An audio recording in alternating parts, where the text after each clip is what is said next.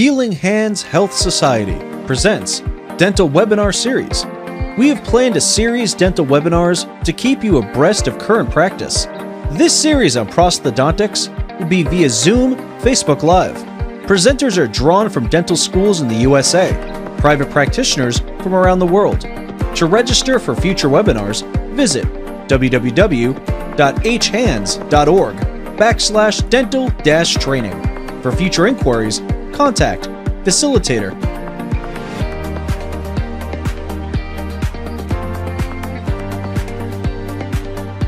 We're going to get started. Today is the 27th of September, 2020. Well, some people say we can't wait for 2020 to be over because it comes with different surprises, but we are still trying to make best of the situation. Back in May, we started this webinar series, and thankfully we have been blessed to receive many speakers who have offered to give us their time, talents, and all the things they have learned over the years in form of a webinar. And today we do have Dr. Brian Goodacre in the house. Good morning, sir. Good morning. How are you doing? I'm fine, thank you. It's good to have you on our dental webinar series today. Well, thank you for having me. I appreciate it. All right. So I'm just going to get started. It's exactly 3 p.m. in Nigeria, 5 p.m. in Ethiopia, and 7 a.m. on the West Coast.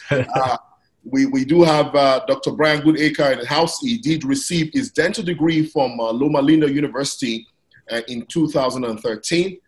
Thereafter, he completed a 4.5-year combined program in prosthodontics and implant dentistry, same at the Loma University School of Dentistry in 2017, where he earned an MSD degree. He is currently an assistant professor at the School of Dentistry, and it is our pleasure to welcome you to a dental webinar series. Thank you very much. Please go ahead, and I'll stop sharing. Okay.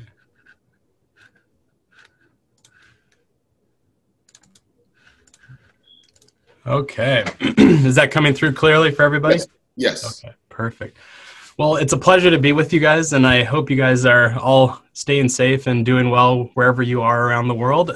Today, I'm going to talk about digital planning and implant dentistry, and it's a topic that I really enjoy. It kind of combines a lot of analog things that we've learned over the many years that I've learned from many other people, and that we can apply now with the aid of all the amazing technology that we get to work with. So today what we're going to do is go through some very basic principles, really, and then show you how we use them in a clinical environment. And a lot of this for a lot of you may be review, some of this may be new, but I like to make sure we cover everything so everyone's kind of on the same page as we go through. So today what we'll focus on are a few topics regarding cone beam CTs, so we know some information and what we can do to maybe get the best scan possible for implant planning. We'll talk about how we can digitize patients' teeth so that we can use them in the computer. We'll talk a little bit about some planning software and what's available to us. And then we'll focus a little bit on 3D printing so we can talk about some different types of printers and some benefits, of course, that can allow us to do some really cool things. And then the last part will be showing you some guided surgery and show you how we can take all of this information, put it together, and really do a nice present, create something that can help achieve the most accurate kind of execution of an implant placement. So when we start with cone beam CTs, it stands for cone beam computed tomography. Really, the importance of a cone beam CT is that a lot of times, we'll do diagnosis based on radiographs, and again, two-dimensional radiographs, and even maybe a panoramic radiograph. We can look at and say, oh, that looks like we got a lot of bone there. Everything looks really nice.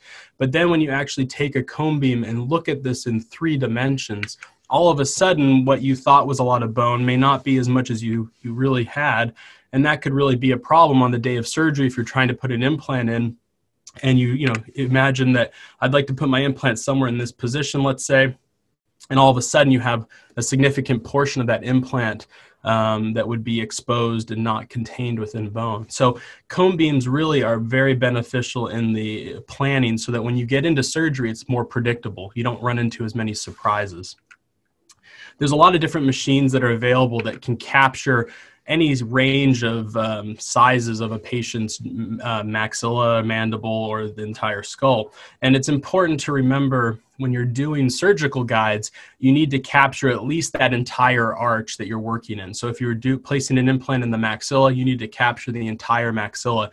Just doing a little quadrant scan sometimes could get you by maybe, but it does bring you to some chances of getting more inaccuracies when you superimpose the patient's teeth onto your scan. And that's something just to keep in mind. There's ways you can try and do that, and I know people that can, and it can work, but I think it does open you up to some more potential errors. So we'll talk a little bit more about how you do that in a little bit. All cone beam machines will give you a proprietary viewer that comes. So once you scan the patient, you can open it up on your computer and look at it. That allows you to do, specific planning, make measurements. Some of them even let you put an implant in. But the issue with that is, a patient may bring you a scan that they had taken somewhere else, and all of a sudden you're having to learn a new program. And so that can be tricky because you may not be able to get the full benefit of that program if you're not comfortable with it. And some of those programs have more limited functionality. So really, using a cone beam machine with the proprietary software that it comes with sometimes can work out for your favor, but a lot of times I find it's kind of a nuisance. So what you want to do is make sure that when you get a cone beam scan, you always get it in what's called a DICOM format. And that's really just a universal format that you can take and really, get used to one program and bring any scan that a patient has into that program so that you can always use the same one, because you can really get to know and learn that program, get comfortable with it, and then use it to its full extent rather than have to, each time you look at a scan, have to learn a new program. So I think that's something that's very important. A lot of times they'll either be with multiple files like you can see on the side, or they can be a single file.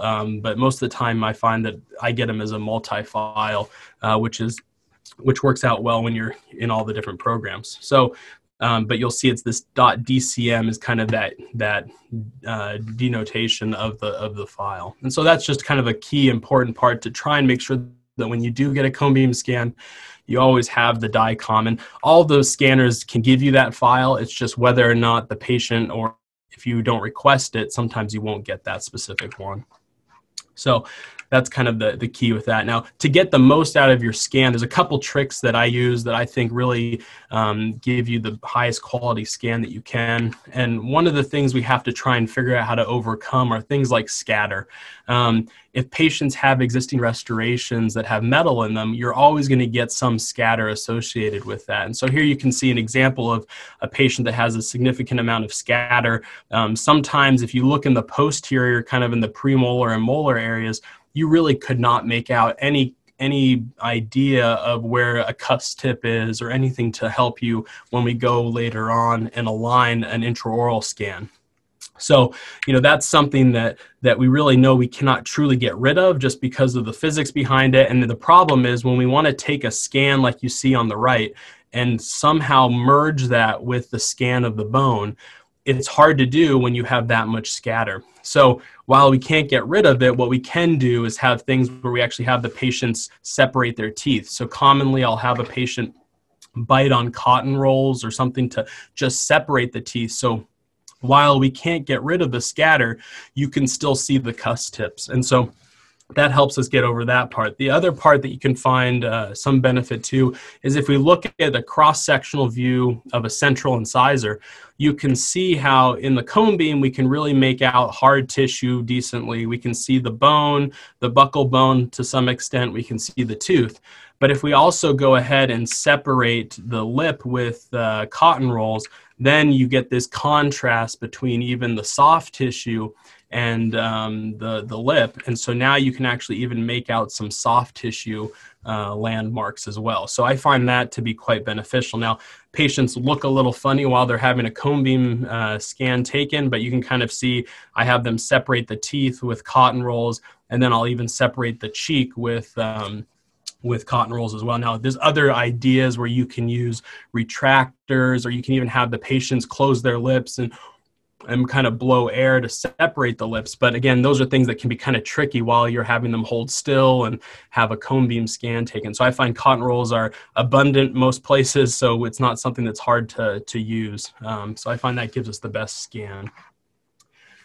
If the patient's edentulous, it's a little different, but again, what we want to start with is a patient's denture that's adequate, that has the aesthetics and vertical dimension and everything that we really want to know already predetermined. So we're not having to make guesses on that. So if the patient has a denture that's exactly how you want it, what you want to do at that point is you can take their denture. We use these markers that are commonly used in the medical field. They're just little kind of metal BBs that are have an adhesive backing, and we'll go ahead and apply that to the denture. I commonly will place 6 of them. You can get away with less than that, but I tend to do 6 just to have the verification that everything's aligned properly. So I'll place that on the patient's denture. We'll go ahead and place that in the cone beam machine. We elevate it off of a little platform that's designed for this. And then we can go ahead and take a cone beam scan. And you can see the scan as it's being taken shows us exactly where those radiopaque markers are. So we have those 6 markers. Then I'll go ahead and place the denture in the patient's mouth, have him close down, stay closed, and again, take a scan of the patient. And so now you can see those same markers are evident in the cone beam scan, and this will allow us to now superimpose the two together. So based on those 6 markers, you can see there's the scan of the bone, and here's the cone beam scan of the denture. And so what the computers will do is they'll go ahead and use those markers to align everything together, which will then give us a nice, very accurate representation of, hey, here's where the teeth are going to be. How do we plan our implants so that they can be in the proper position? So here you can see what that would look like, where you can see the outline of the denture, you can see the implant that's placed, and then we can even go through and make measurements and place the implant at the proper depth so that we can have adequate room for whichever type of restoration we're doing. So that's how we then handle an edentulous patient. But it's very key that you always start with an excellent denture that fits well and that is exactly where you want the teeth to be, so that you're making accurate plans. And so if you have a denture that's not fitting well, I suggest you reline that in some form so that you have an accurate record of how that fits. Because if you're going to make a guide, that fit of your guide will be 100% determined by how well this initial denture fits as well. So that kind of gives you a little bit on some tips and tricks that we do with cone beams. Now what we want to do is that information is all about how do we digitize hard tissue? Well, now of the bone and teeth. But now how do we get a more accurate representation of, let's say, the soft tissue as well as the occlusal surfaces and contours of the teeth? And so in that sense, we have to digitize the patient's teeth. And we just talked about you digitize the bone with a cone beam CT machine, and you get this DICOM format that you want to use. When it comes to the teeth, you have a few more options available to you. So you can use a cone beam machine, an intraoral scanner, or a lab scanner, and we'll go through some specifics of how you can do that. And the key for all of these options is at the end of everything, you want to make sure you can get what's called an STL file, which is, again, like a DICOM. It's a universal format that all programs accept, so that you can, again, get used to using one program and then master that program and use it as much as you to its full extent, using these types of universal formats. So you're not stuck with just one proprietary software. So let's go through a little bit about that. So when it comes to an STL file, there's many definitions out there. So this is just one example of what they call it. But the key to know is this STL file is made up of many triangles. So if you look at this picture and I zoom in, you can see little tiny triangles that make up the surface of this tooth. And so what really tells you the quality of whatever scanner you're using is how large are each of those triangles. If those triangles are very large, then that would mean the scanner is not quite as accurate. If those triangles are small, then that's a little more accurate or higher, what we call, let's say, definition of a scan. And so that's something to keep in mind when you're thinking of quality of different scanners.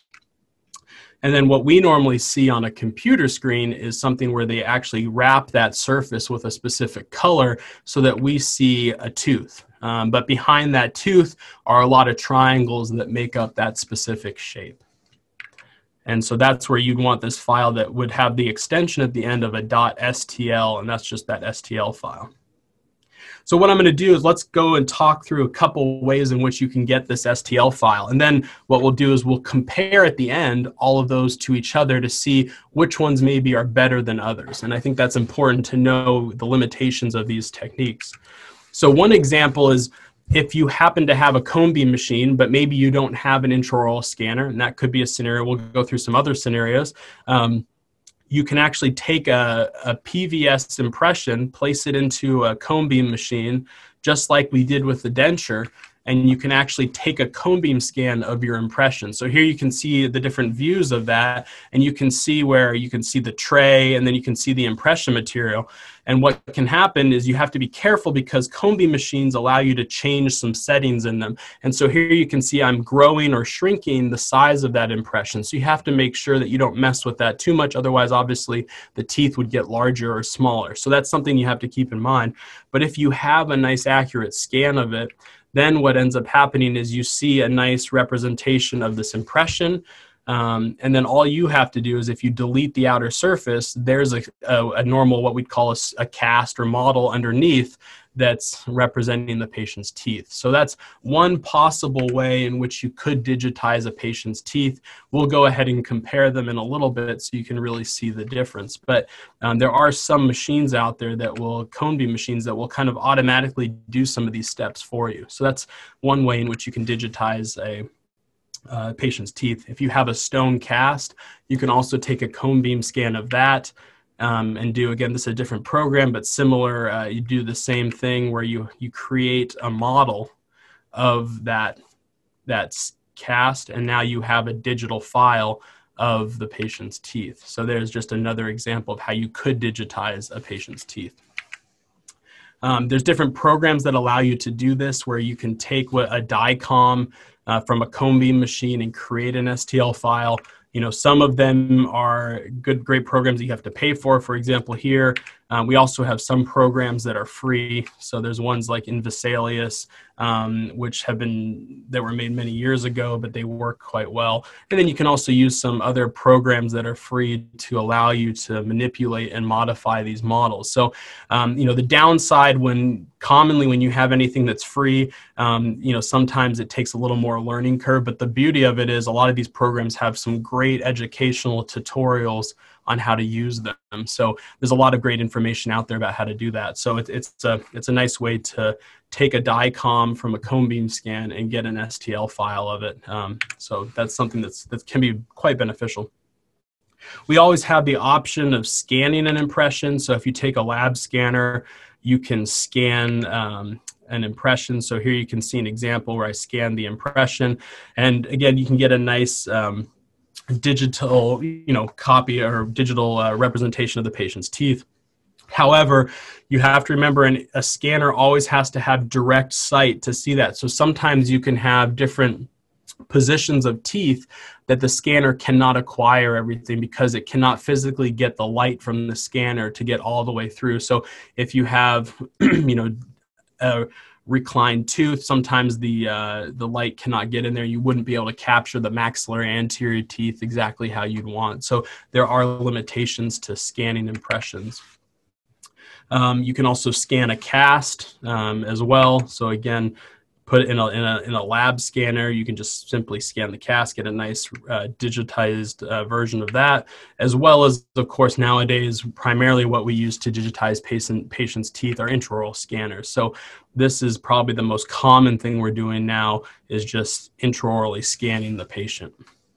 So with these different options, how do they really compare to each other? And if we go ahead and we look at the 5 different ways that we digitize this patient, and we zoom in a little bit closer. So here you can see, just looking at the 2 central incisors, you can see a significant difference in the surface texture of each of these.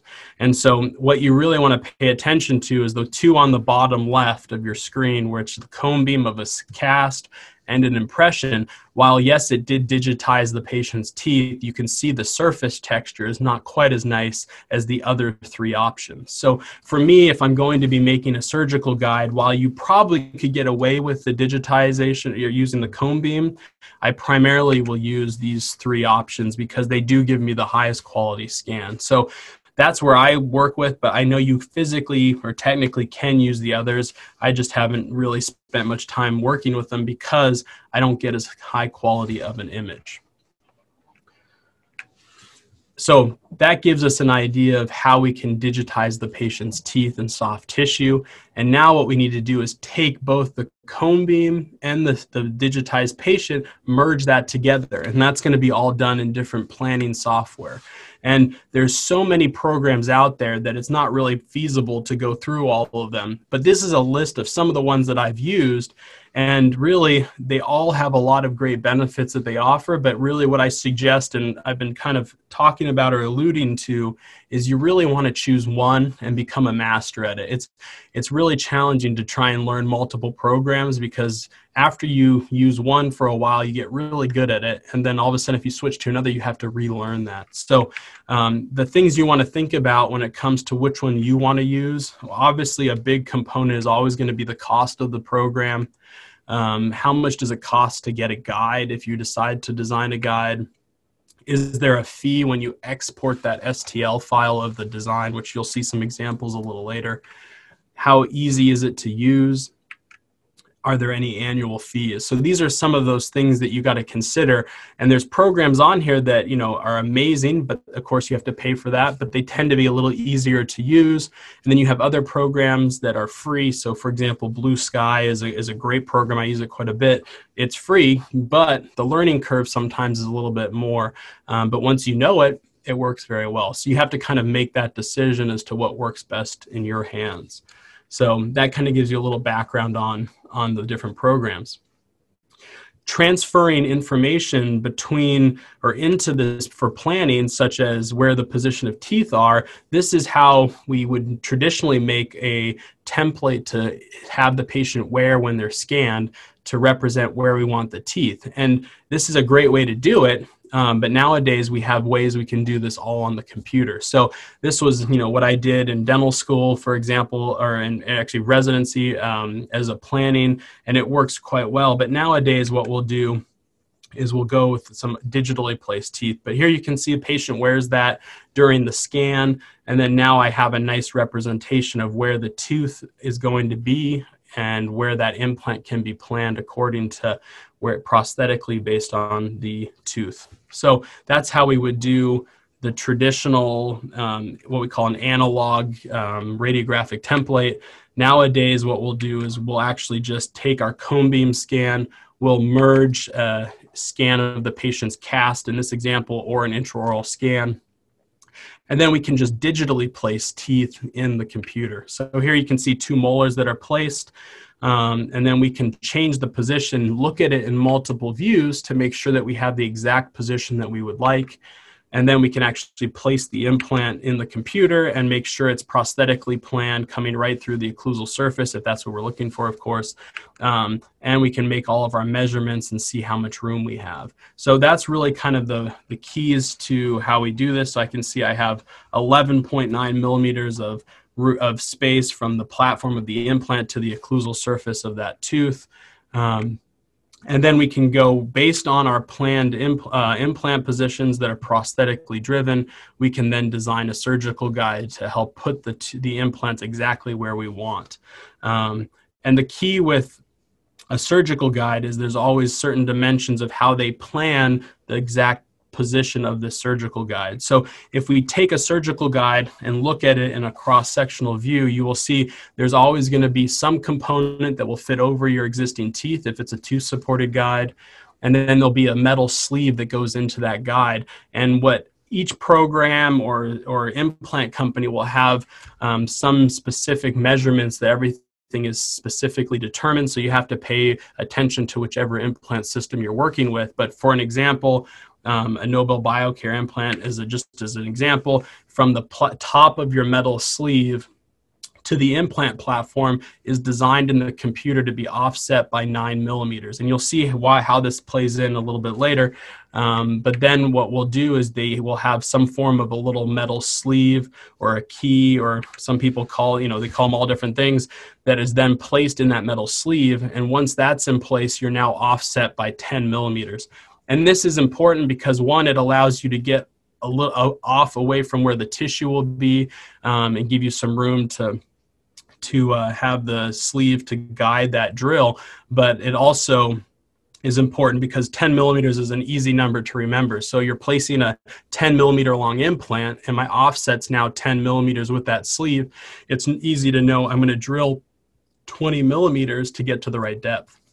So it's also easy for dentists, and myself included, who maybe math's not our prime focus. So it can be kind of a nice tool. And then based on that, you can drill and place your implant, and they'll have specific surgical drills for the guides that make sure you get to the right depth. So it can be a nice way to get a predictably placed implant. So let's go through one example of that. The example you just saw, where we have a patient, we're going to be placing 2 posterior molars implants. And so here you can see a surgical guide. If there's enough keratinized mucosa, I will sometimes use tissue punches. Otherwise, I do other techniques where you'll roll the tissue underneath so you can, again, maintain as much keratinized mucosa. So again, you have to be careful, and when you're using this, make sure you have adequate keratinized mucosa. But I'll use a tissue punch, and I can actually just create 2 little tissue punches where those implants will be. I can then remove the tissue, and then I'm ready to go ahead and expose. I have the bone underneath, and then simply go ahead and place the implant. So here you can see the key that's placed in the surgical guide, and then the drill. Now, something with guided surgery, always have to be careful that you have enough room, because these drills, as you can see, are quite long. So you have to make sure the patient can open wide enough, and you sometimes can run into problems in the posterior where you may not have as much vertical space for you to get all of this component, because you have to get the surgical handpiece, the drill, the key, and then the surgical guide, all of that in, and that can sometimes be a challenge. So here you can see the initial drill. I always take a radiograph to verify at least the spacing of it, because I want to make sure before I enlarge that osteotomy that I have the implants exactly where I would like them. So I can take my radiograph, make sure I'm not getting close to the adjacent teeth, and make sure everything's looking good. Then you're going to simply go ahead and enlarge the osteotomy until you have the final drill. And there you can see the final osteotomy that's been created. And then we place the implant. And you can place the implant through the surgical guide, or sometime, in this example, I freehanded the final placement, because at least I had the proper mesial distal orientation, which I find is the most important, because the rest of it, since I have teeth on either side, you can, again, you already have the osteotomy to guide you. And then you can kind of parallel the rest of it yourself. But again, to each their own. And what's important with this type of surgery is this is a patient that had a significant amount of bone. So this is one where you could almost place 2 implants next to each other facial lingually or buccal lingually. Whereas if I'm trying to thread a needle where I have very minimal amount of bone, I'm going to raise the flap, look at how much bone I have, and make sure that I'm not perforating anywhere. This one had so much bone, I didn't need to worry about it. So that's something else you want to keep in mind. So here you can see the implants are in their final position. And then I place my healing abutments, and then you can see the final radiograph with the implants placed. So that is a nice predictable way. And I find, if it's a single tooth that I'm working with, then I don't always need a surgical guide. But when it's multiple teeth in an edentulous area, I find it's beneficial to have a guide to at least, if nothing else, mark the mesial distal position, and then the rest you could freehand. So there's many options where you can do just a pilot guide or you can go the fully guided. And that's kind of a personal decision. But I find, especially when it's 2 teeth or let's say an entire edentulous, maybe quadrant that you're working with, it's nice to be able to have something to get the right positions, because it's very difficult when you don't have other teeth to know exactly where to put that implant. So with that kind of giving you a background of at least the surgical guide part, let's talk a little bit about 3D printing. This is an awesome topic. It's a lot of fun to work with, but there's a lot of types of printers available, and knowing which one to choose can be challenging. So this is one type of printer that's called an FDM, and it's kind of like a hot glue gun that lays down one layer at a time until it builds a 3-dimensional object. And so that can be a nice way. This was kind of one of the first printers that I got to work with.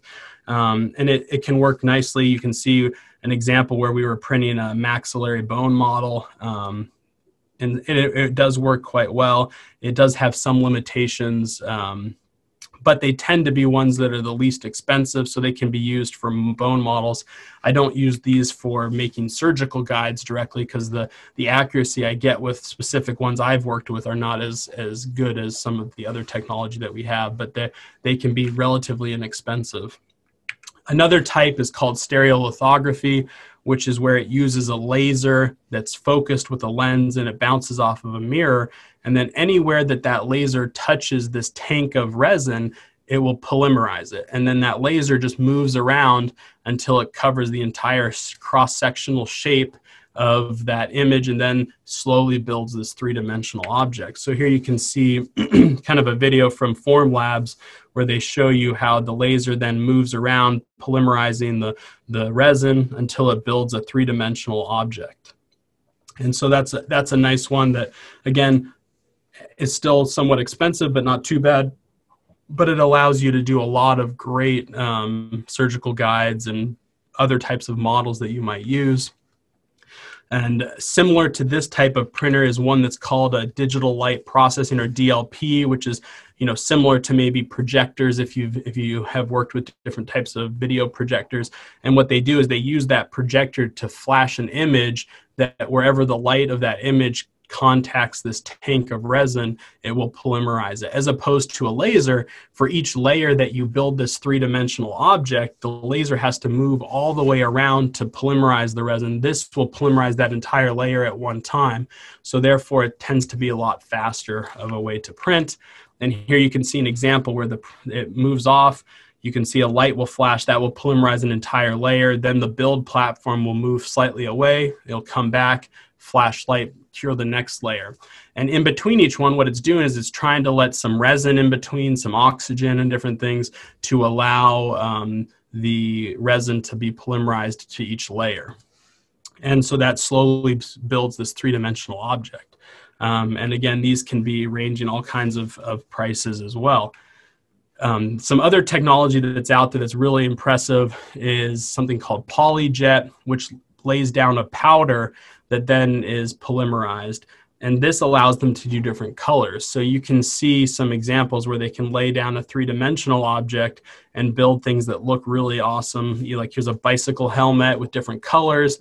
And so you can imagine that type of technology maybe being applied to printing a crown with multiple shades built into it. So you could build a dentin shade and then enamel on top of it, or let's say print a denture with pink and white colors. So you can imagine the future applications, but again, it comes down to having those materials available that are FDA approved or allowed to be used in the mouth. So those are some of the things we still have to wait. These printers are more expensive, but they offer us some potential benefits.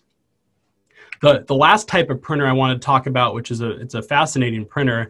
It's Carbon is the company that makes it, and it's called this clip technology. But what's interesting is it has a oxygen permeable membrane in the tank, so it actually can inject oxygen in between, so it doesn't have to in between each layer lift up and come back down. And so it's really kind of fascinating to just watch this print. So see how it just kind of comes out of the resin. Now this is sped up significantly, but to see it's impressive. And so this is a very quick and fast printer. that, as the companies describe, you can go and take something that would take you 6.5 minutes with this technology would take you either 3 hours or even, they say, 11.5 hours with some other technology. So it's quite impressive what it can do. The downside to it is, of course, with all this great technologies, it's expensive. And so you can see it's $150,000 and it's set up kind of as a lease where you have to pay, I think it's $50,000 each year for a 3-year lease. And then at the end of that, if there's new technology, then you can sign up again. So it ends up being something that's quite expensive, and you'd have to do a significant amount of printing to offset that cost. So it's not something you're going to have as a hobby printer in your office or in your home just for fun. But it's an amazing technology, and it's a great printer. So some things to think about with printers is obviously the price. The different materials that are available are a significant thing to keep in mind. You want a printer that can let you do various things. So you don't want one that only does one material. You also want, an accurate printer. So for the different types, like if you're having one that has the laser, well, what's the size or diameter of that laser beam? That plays a big role in your accuracy. And then if it has a projector, it's, well, what's the level of resolution or pixel size with the projector? So some things to think in mind. And then what's the software that runs it? I find that to be very important because you have to take whatever file you're printing, put it into the software, and then let it choose and determine how to print it. And so that becomes something that's very important. And some printers look very hobby level, where they're made maybe in your garage. I would suggest staying away from them because you almost need to, for some of them, have to have a engineering software background to make them work. And you can see some of them require some assembly yourself, or in this example, you have to put the printer together and actually put the projector inside this box. And those are ones I'd suggest staying away from because there's a lot of user error that you could maybe make a mistake and then it wouldn't print, and then you'd be kind of frustrated with it. So you want something that comes already ready to print that will be predictable each time you print it. So I hope that kind of gave you some background on printers. And then the last part is we're going to kind of take all of these 4 things that we've talked about and now put it together into some guided surgery. And so what I wanted to focus on is show you one example of an immediate implant and how we utilize this to give us kind of all the information we want to restore an anterior tooth with an immediate provisional. So here you can see an example of a patient. She fractured her lateral incisor, and we're going to restore that with an implant. There's different ways in which we can, restore or provisionalize this tooth. And so a couple different options to keep in mind is you have some types of shells that you can create. So this is one example where we have a shell that's hollowed out on the inside that when we place the implant, we can pick up its location on the implant the day of surgery. And that gives us a lot of freedom. And so this is kind of what I call a freehand emergence profile, because once you pick up the position of this provisional, you have to now develop that emergence from where the implant is to where the crown starts, or where you emerge out of the tissue. And so that's kind of a technique sensitive part where you want to get specific contours. There's other ways where when we do guided surgery, we can also do things where we actually have a guided emergence profile. And that's where in the computer, we can predetermine the shape of that emergence profile that we want to use. So I'm going to go through and show you the example of a guided emergence profile just to show you the benefits of it, but also some concerns and drawbacks that can be, can occur when you use that. So I want you to see that, because a lot of times the shell is a great way to go. It gives you more freedom to accommodate for any changes in where the implant ends up. But this can be a very nice way as well. So let's go through that kind of workflow just to give you a different perspective. So on the first appointment, the patient comes in. We're going to go through the steps like we talked about. Take a cone beam CT scan. We're going to intraorally scan the patient. And then we're going to select a shade, get everything ready so that we know what color we can shade and that we're going to make that provisional. Then we'll go through and do a pre-surgical planning. On the computer, we'll plan the implant position. We'll fabricate and design and fabricate a surgical guide. And then we'll make a provisional as well. And then the day of surgery, you're going to go ahead, extract the tooth, place an implant, and provisionalize that implant.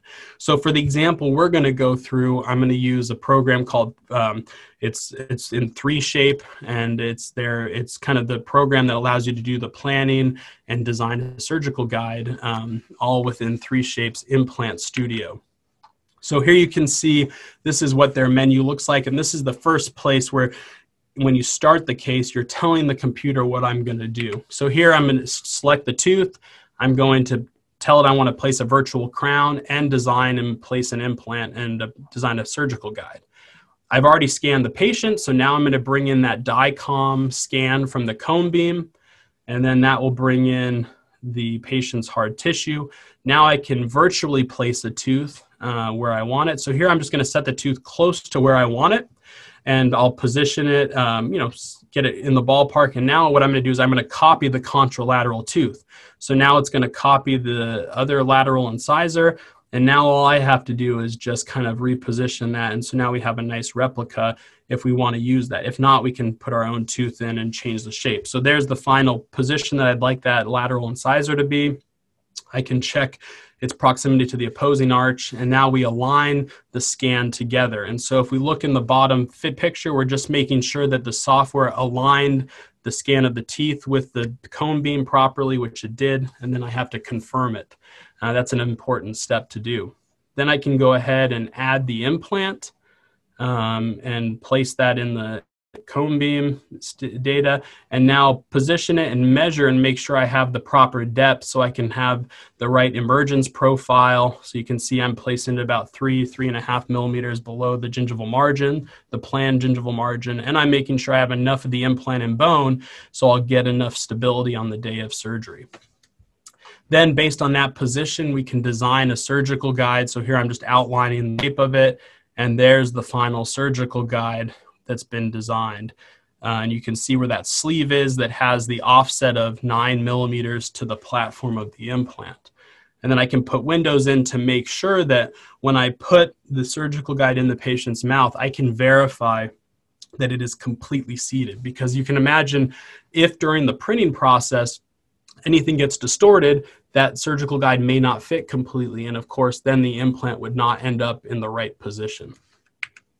So now what we'll do is we'll take that surgical guide. In this example, I used an SLA type of printer, so we can put the surgical guide in the software. It will generate the supports, and you orient it properly. And then I simply will say print. So it sends it to the printer, and it'll start 3D printing that specific surgical guide.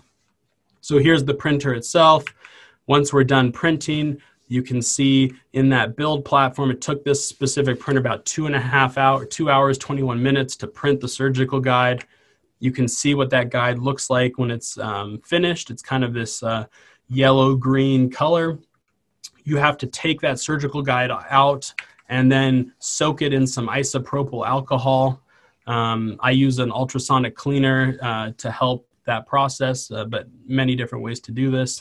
And then once you've cleaned the surface, now you have to actually polymerize it so that it becomes actually stronger and ready for use in the patient's mouth. So here's a light box that you put that in, and it'll expose the print to a specific wavelength of light, as well as a temperature. And once it's finished polymerizing, you'll see it'll actually change color and be a kind of this orange color. And then at that point, you can go ahead and remove the supports. Then you can actually go ahead and you can see I place the metal sleeve into the surgical guide. I'll sometimes nowadays would do that before I polymerize it as well. And then it's ready to be autoclaved and ready to be used on the day of surgery. So while that's being done, you have all of your components for the surgery ready. Now what we can do is, based on that planned implant position, we can actually now design the provisional. And so this is where you could either do a shell or the final full contour emergence profile provisional. So sorry, let me go back and start this video for you. So here you can see there's my planned tooth shape. And then based on the implant that we have with our surgical guide, there's the position of that implant. Then we can have a titanium base that we place on that as our interface. I can fine tune the contours of the provisional. and really shape and smooth and do whatever I would like until I have the right contours for the coronal part of the tooth. Then based on that implant position, I can now work on the emergence profile subgingivally. And so here you can see I can adjust the contours so it follows the proper emergence profiles. And you can see how you can change the emergence until you're happy with it. And then there's the metal sleeve that this will be fitting on. And we can even do things where we can actually add the screw access hole for the day of surgery. So we know that's going to come out through the incisal edge.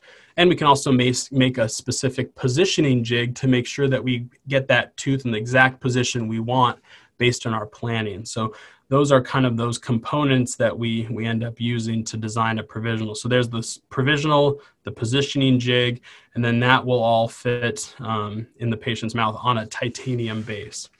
So this information is then sent to, in this example, we milled it. And so we, on our mill, we go ahead, you could print in some scenarios as well. We milled out the provisional, and then we actually layered the facial surface so that it aesthetically matched closer to the patient, because the patient's chroma of their teeth or the color was a lot kind of a little bit more unique to that patient. So we customized it as well. You can see that the titanium base has some little wings on it.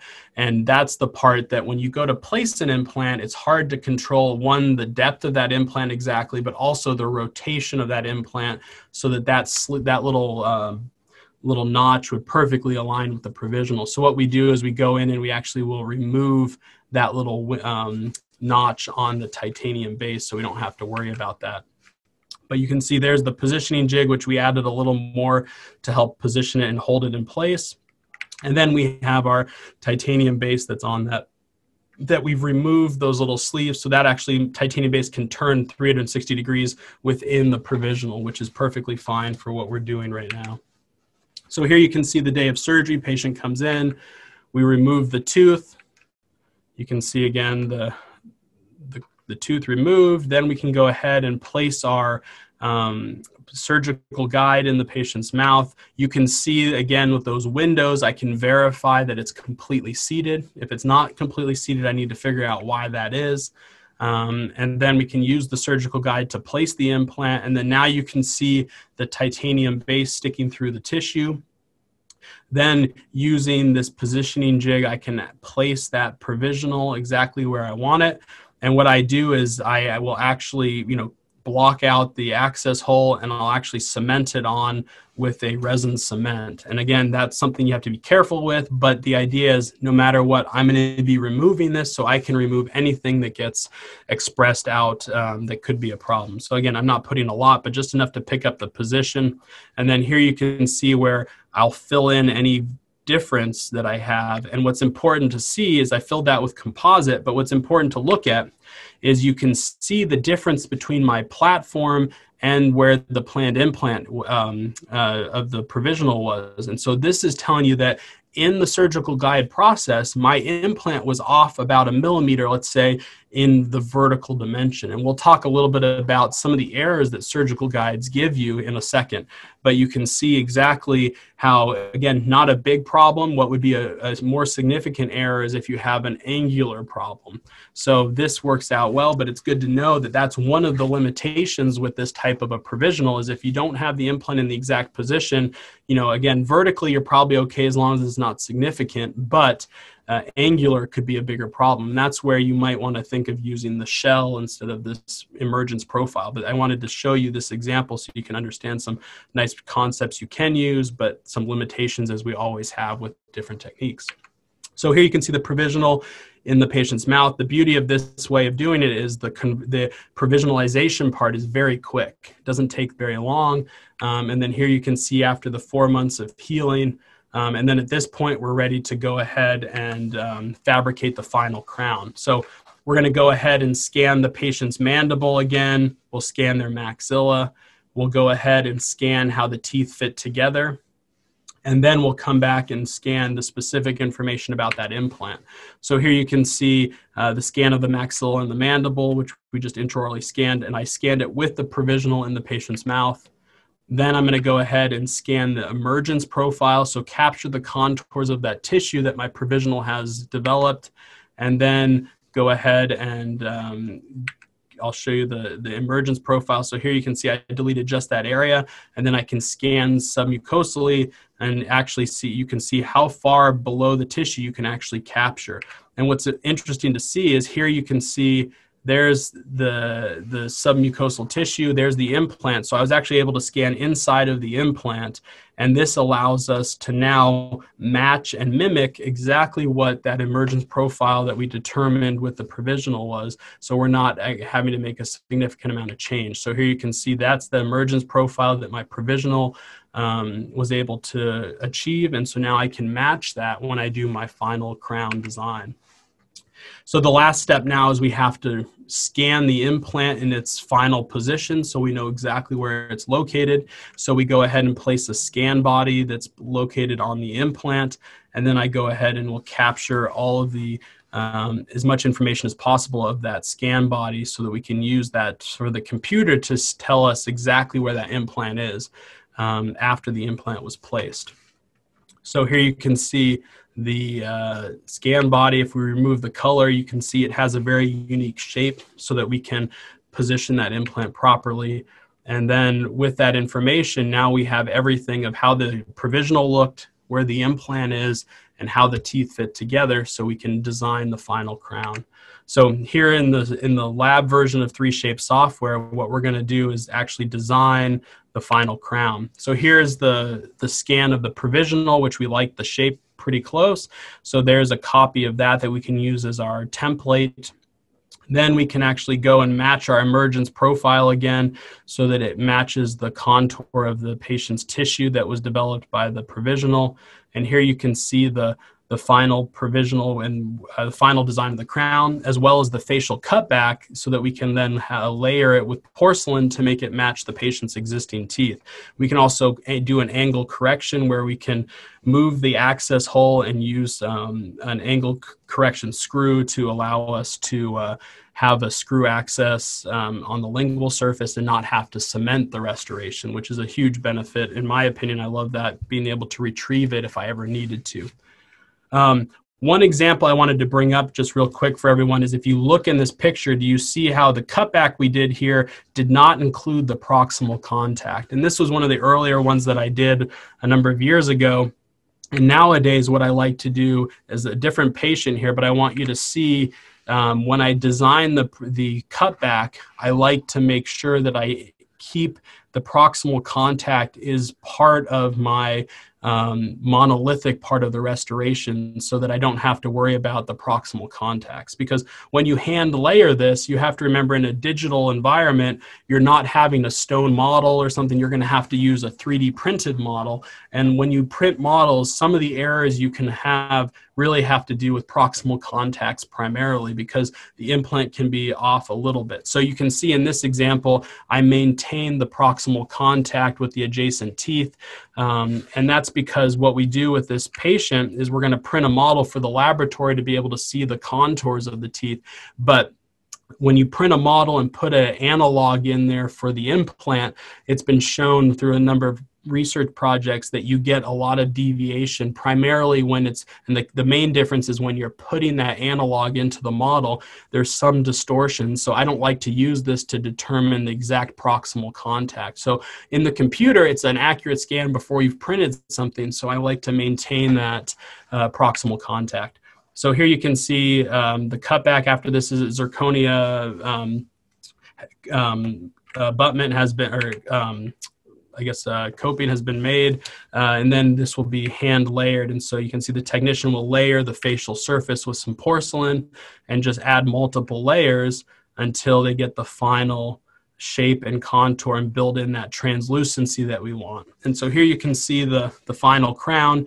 It has a titanium base that connects the zirconia to the titanium implant, and then a special screw that's used to allow us to do this angle correction. So here you can see the final crown with the screw.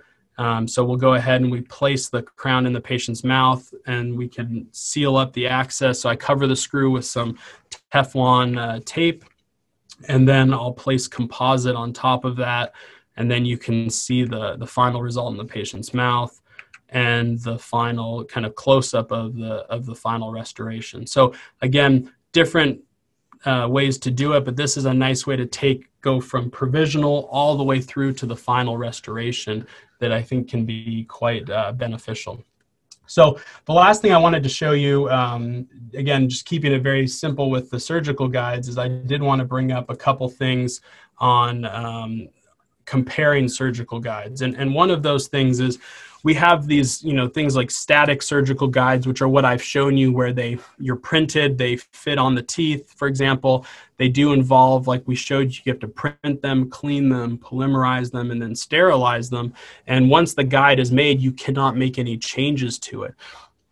But what's important to know is when you look at some of the research out there that looks at, surgical guides and things like that, they can bring up some interesting information, such as errors that occur. And so this was a nice systematic review that went through and looked at the errors in surgical guides, and they found that in a horizontal direction at the entry point of your surgical guide, they found you can be up to 1.2 millimeters off.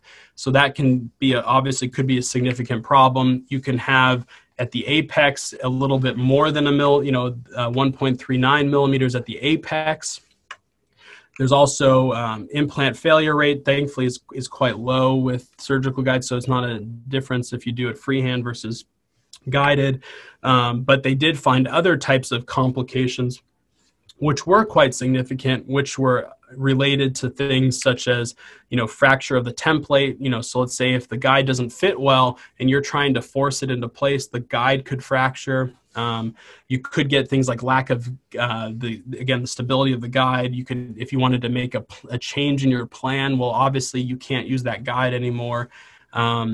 If there's any kind of fracture in a prosthesis. They also included things like misfit and screw loosening in this complication. So, there's other things that maybe aren't directly related to the surgical guide, but it's important to know that there are differences when it comes to the exact position of the implant. And there's also some other things with angulation errors that can happen as well. So it's something that's important to remember, that guided surgery is great to get you in the ballpark, but don't expect it to be, perfectly accurate. It just helps you get really close. So it's something that you got to remember, there are some errors associated with it. Now, because of static guides, some of the new technology that we're getting into, which is quite fascinating, are things like dynamic surgery. And that's where once you plan it on the computer, you're ready to do the surgery. You don't have to make anything in advance. And so that's something that allows you to make changes during the surgery, which could be quite beneficial. So this is an example of the X guide, which is quite fascinating to use, where it tracks the position of the handpiece. And based on your planning, it's kind of like you're just trying to just kind of follow the exact predetermined position. So here you can see it's telling you not only angle, depth, and everything, mesial distal position.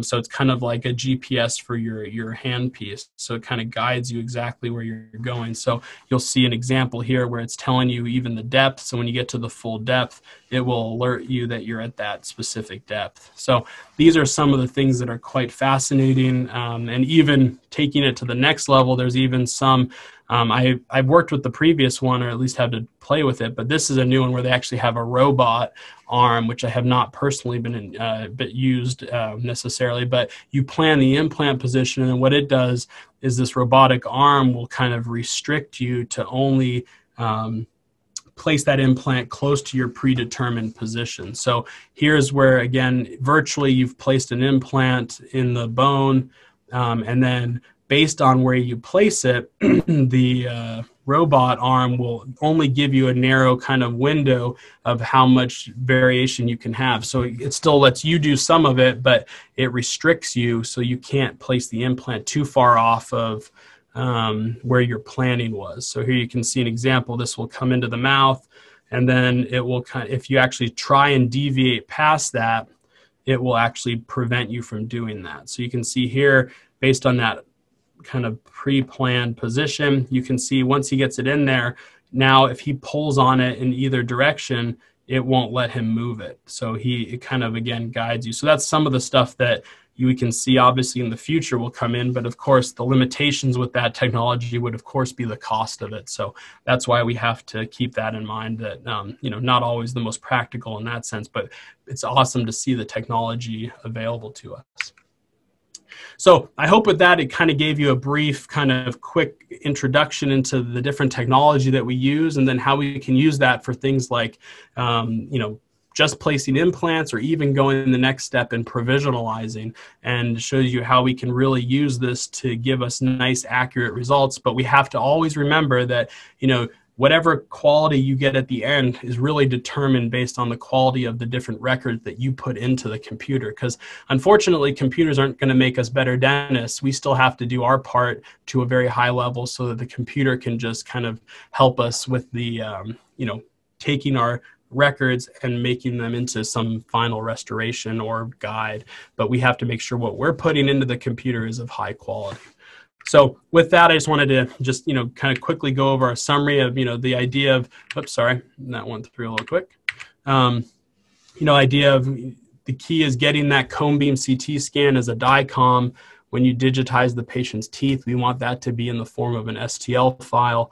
I suggest choosing one program for your planning so that you really can master that one program and use that. 3D printing in a guide is a great way to do that. You can do that in your office, or you can always send it to laboratories that will do that for you, because it is a little bit of a messy process. And really the nice thing is to just utilize these guides to help implant placement get more prosthetically planned. And really it comes down to just whether you use a guide all the time or just in certain situations. I think everyone will find where they like to use them. I don't use them for every case, but I do use them a lot of times when I have multiple teeth that are missing, where the difficulty is getting those implants spaced mesial-distally where I want them. So it's something that can really benefit you. And of course, at the end of the day, the key is it's benefiting your patient. So I hope with that, it was a good quick review for everyone. And I'm happy to take any questions that you may have.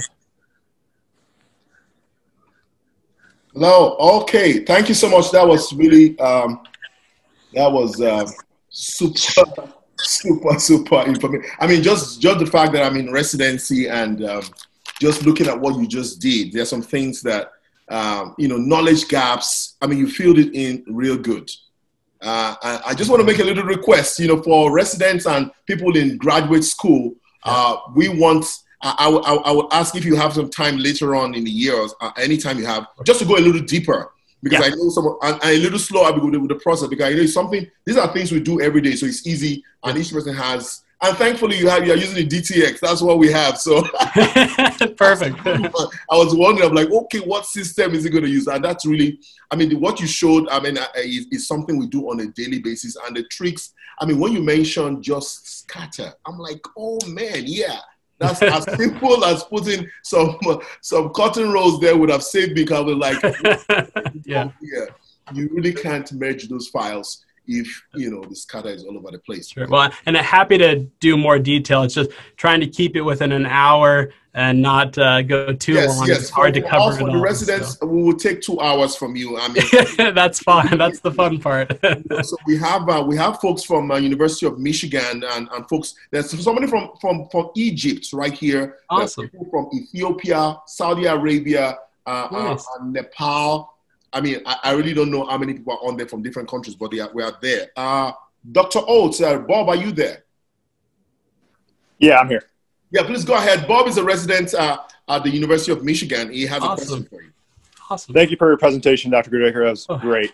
I had a quick question. In instances where you have to place the implant more lingual than you would like to, obviously, for the restorative aspect, do you have any experience in planning if you were to cut that tooth in half and then basically make a custom peak healing abutment? Sure. Yeah, and that's the other part in the software when you set it up. For example, in 3Shape, like I was showing a little bit, you have the option to design that where it actually could just be used as a custom healing abutment. So, you could go the full route of, let's say, have it be the full contour and then you mill it and then you cut it back, that would be up to you. But yes, you can definitely do that if you want to. The only tricky part with, is just making sure that within the software, you have all the different files that let you mill out, so for example, you would have to mill that off of, mill that and then cement it onto a tie base, because, that's the only thing your limitation is you couldn't do a complete peak custom made one unless you have access to how the connection is designed, which most of the companies don't give you that. So you would have to have a tie base and then have your custom peak abutment that you would put on top of the tie base. Thank you. Does that make sense? Yep. Okay. I was just wondering about developing a merchant's profile at day of placement. Yeah, and that's an excellent way to do it, because that's really the tricky part, and what kind of determines you from everybody else is, most people will just put a healing abutment there, and then all of a sudden, how many teeth do you know that are a perfect circle? I don't know any of them that are a perfect circle, so you're always having to modify that after the fact. So that's a great way to do it. All right, thank you. Someone just asked, what are the failure rates between guided versus non-guided cases? Yeah, so again, when they've done the test, really there's not anything. Again, the study I showed you at the end, what it's comparing in there, when it has that, you saw one of the percentages was like 30-something%. Well, what they're doing is they're also bringing in prosthetic failures into that equation. So the implant failure, you could see, was about 2.7 based on that systematic review, which again is very comparable to free-handed. So really, it's not something that you're going to see a difference between if you do free-handed versus guided, unless you have to remember there's always a learning curve. So you have to keep in mind, if it's your first surgery, that could be some factors that could play into that. But they've shown that implant survival is not any different between the two. Okay, nice. Now we do have Dr. Pandya from India. Dr. Pandya, can you? Dr. Deval? Okay, I don't know if you can hear me, but I'm going to read out the question. I want you to read out yourself. You said, how do we ensure a good fit of the guide in spite of the dual scan protocol? Sure. So, yeah.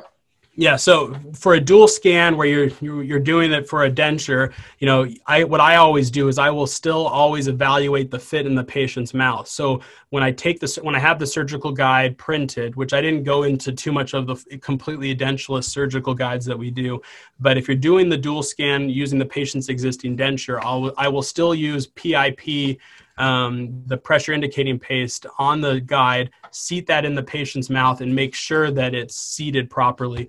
Again, with tissue supported guides like that, you're going to always have a little more variation in the fit, because you remember this surgical guide is fitting on soft tissue that's movable. So you have to remember that that's one of the limitations with a soft tissue supported guide.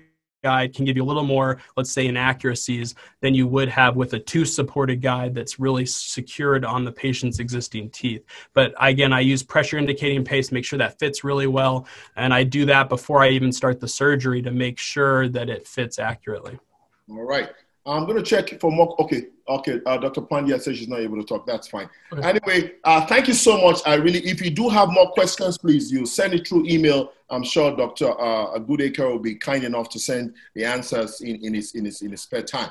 On the 4th of next Sunday, the 4th of October, we are blessed. I call it a blessing to be able to have you talk about digital dentures. This is where the world is going. And I know you've done a lot of research and work on that matter, and you've been kind enough to come back on this series to talk about digital. So let's make it a date. Let your friends know. Send it to all your students across in Cairo, in Ethiopia, Senegal. Let's come back. And on the 10th, we're going to have Dr. Srivastava, who will be speaking on the Healing Hands Health Society presents Dental Webinar Series. We have planned a series dental webinars to keep you abreast of current practice. This series on prosthodontics will be via Zoom, Facebook Live. Presenters are drawn from dental schools in the USA, private practitioners from around the world. To register for future webinars, visit www.hhands.org/dental-training. For future inquiries, contact Facilitator